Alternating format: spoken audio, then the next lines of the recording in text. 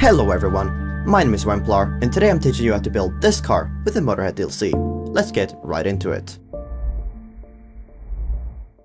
I like starting my car builds with the front, and here we have to go with the front wing. This thing just looks amazing for F1 cars, and it has a decent amount of aerodynamics, which is really gonna help us with our traction later. And then we can just kinda keep going with that shape here, so I'm gonna add some 1x4s, which are gonna match up perfectly here with the angle of the front wing. Now, here in the front, we're also gonna have our steering, and here I think it's a pretty clear choice. We're going with the racing hinge. Now we can just kind of extend our body here, so you just get a little bit longer of a chassis to work on. So now we have something like this going, and now it's time to attach our seat. And for our seat, we of course have to go with the racing seat as well, because we're gonna race this thing. And as you can see, the proportions look pretty good, so I'm gonna keep building with this. So now that we have the front chassis pretty much done here, let's go ahead and add some engines. And I'm gonna go with the Dragon engines here personally, because they have a very small footprint, but a lot of power. So let's just add them right there. However, the engines need intakes, at least for aesthetics. So I'm actually gonna use the new U-bracket pieces here for intakes, because I realized they actually work really well. So if you just rotate them like this, they look like really cool intakes. However, right now they're just kind of hanging there, which doesn't look that cool.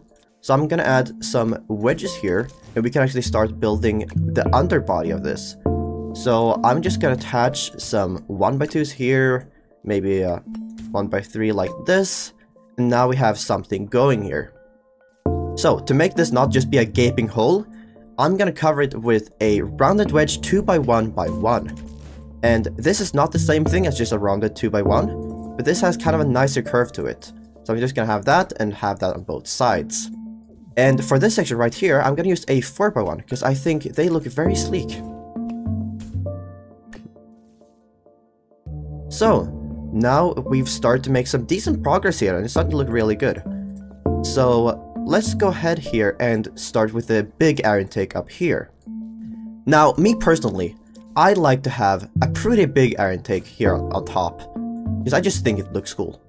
So I'm gonna use a 2x2x2 block in combination with two rounded corners here, and this should start giving us the proper shape here, as we can see. And now to kind of smooth out that shape, I'm just gonna go ahead here and add some corner pieces. These are the longest corner pieces in the game, and they just look really nice here. And to kind of blend the transition from this block to this block, I'm just gonna add some 2x2 wedges. And now we almost got our frame done here, so I'm gonna start expanding backwards here. And the first thing I'm gonna do is I'm gonna add more engines, because it's an F1 car, it's supposed to go fast. And here, I'm actually gonna use a trick that I found out pretty recently, which is that by using racing hinges, they actually look pretty much just like F1 suspension. And of course, if you want to do this, you have to remove the keybinds, because otherwise you're gonna steer with your suspension, which is not really optimal. And then we can just start here smoothing out the shape here with some more wedges. And now for the back section, which is also pretty iconic for an F1 car. What I'm gonna do is I'm gonna extend the back just this much here, so not by much, and then I'm gonna attach some 2x2 shields here just to kind of hide the engines, because I don't think the engines look that good in my opinion. And a cool thing here we can do in specifically this update is that we can use this logic block, the hue light panel. So if we just attach 4 of them like this, and then we have them be assigned to S, they give us brake lights, which I think is really awesome. So, now it's time to attach a spoiler to the back. And for this, I'm gonna go with the rear ring, because in my opinion, it's just the best looking one. And I'm gonna dupe it and just move that one up a little bit. And to attach this, we're actually gonna use a shield block. And at least in my opinion, this just looks really good. As you can see, it kind of mimics the side wings of an F1 car. So, now we're starting to get pretty close to the end result here, so what we're gonna do is we're gonna add wheels. And here we're gonna go with the racing wheels, because we're gonna do some racing.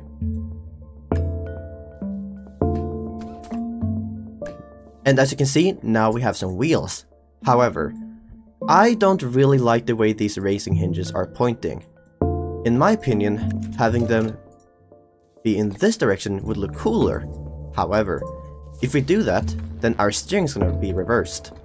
There's a simple fix to that though, and it's just taking them and then rotating them again. And that's going to cancel out the rotation we did, and we're going to have steering in the right direction. If you're looking at this build right now and you think that it looks pretty weird, you're probably correct. Because it's missing the skirt. Now the skirt of an F1 car is what actually allows us to have all that downforce. And we're going to build this with shield blocks here. As you can see, I'm just going to take these 2x4 shields and just place them underneath the entirety of the car body. And as you can see, already it looks much better. And to kind of hide this engine here, as well as making it look better, I'm going to place shield blocks. And I'm going to use a inverted corner. And as you can see, that kind of just blends the shape into the skirt much more. So now we're actually pretty close to being finished. And if we test drive it, it drives, but it feels very slippery. As you can see, when I start turning, it doesn't really stop turning. And this is a pretty common thing that happens when you build cars. And the reason is that our mass is too far back. However, there's a very simple way to fix that. So what we're going to do is that we're actually going to remove this block right here, and instead add a weight block into 1x2s. And not only will this push our weight forwards, but it's actually also going to make us faster, because it's going to just push it towards the ground much more. And as you can see, now we have some proper F1 handling. This actually feels pretty nice. As you can see, I can turn, but I can't turn too sharp. Because in real life you have to slow down just a little bit. And as you can see, if I just slow down a little bit, I can take the turns perfectly fine. And in my opinion, that's what makes F1 cars feel like F1 cars. As you can see, if we come to a stop over here, we also have our brake lights, which I think are really cool. So now, it's time to paint it. And first of all, we're gonna set the block skin to clean, because it just looks way better. And the first thing that I'm gonna do is I'm gonna go ahead and select all the shields, and I'm gonna paint them black carbon fiber. I'm also gonna paint all the spoilers in carbon fiber, because that's actually what spoilers are made of in real life. So as you can see, we have the carbon fiber there on the front wing, and then we're gonna paint these all black. Now there's a lot of options when it comes to color schemes, but I think I'm gonna go with the black, purple, and the white one. So I'm gonna start here with a white spoiler like this, and I'm just gonna go ahead and paint everything here. I'm just gonna try to select as much stuff as I can and just select every single piece here in the center, which is a little difficult, but I think I can manage it.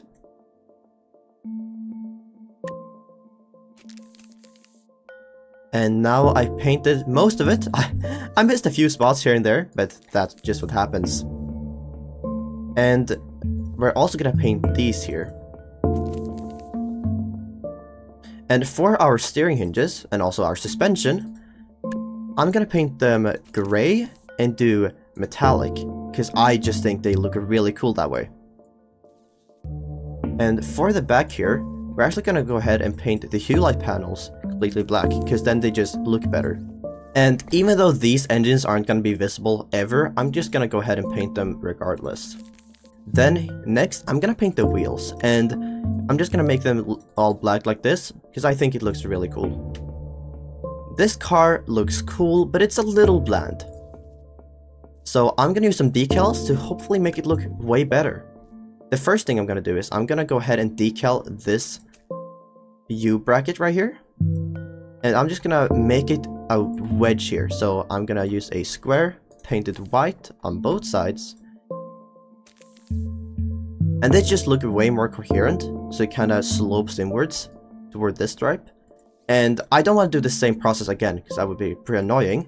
So I'm just gonna go ahead and copy this, and it should copy. Nice. And for the racing seat, it looks nice already, but I think having the black halo there looks way better. Now this thing looks cool already, but there are of course a few details that we can add. So the first one is obviously gonna be, we need a number. We're an F1 car, so we're gonna have a cool number. And I think the coolest number is 7, but if you want to go for any other one, that's of course completely okay. And I'm just gonna paint the inside purple, so it matches with the other colors on the car. A thing that looks pretty weird here is that the air intakes lead into a white block and a purple block. It just looks kind of weird. And to fix this, we're gonna select all the blocks that we can see through the intakes, and we're gonna go ahead and put a decal here. So I'm just gonna select a square decal, size it up, and just try to line it up pretty good here. And I'm just gonna do a dark gray color. And as you can see, now the air intakes look way better. So to make the upper air intake on the F1 car, we're gonna select all the blocks that we want to decal, and select a circle shape. But most air intakes aren't circular. So what we're gonna do is that we're first gonna select our colors, which are gonna be gray and black in my case. We're gonna line it up so it's perfectly centered, and we're gonna look this direction. And by angling ourselves downwards like this, we're actually stretching the decal, making it look way more elliptical. And once you've lined it up, apply the decal, and it looks very nice. Now, the last piece missing from this F1 car shaped puzzle is some branding. F1 cars have a lot of advertisements on them, so let's try to add a few. So what I'm gonna do is I'm actually going to go into mirror mode here, just to make sure that we get it on both sides. For the advertisements, in my opinion, there's only one correct choice, Melvin's. I don't know what he's selling, I don't know what he's producing, but I want to buy it regardless. So I'm gonna paint mine maybe black and white like this, or black and white like this, which I think looks pretty nice. And as you can see, we have it on both sides. The spoilers are also really good places for advertisements, so let's place some Melvin logos there as well. And for this one, I'm actually gonna have a purple background. And then, let's just add some more Melvin's branding right here, just because we can.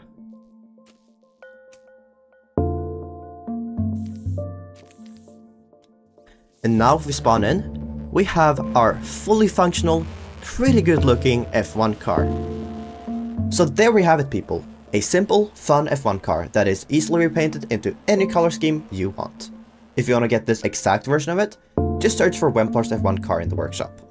If you want to get the Motorhead DLC, that will be linked down below, where you'll also find a link to my channel. Be sure to like and subscribe for more tutorials like this. But for now, this has been Whemplar, and I'll see you again the next time. Peace out.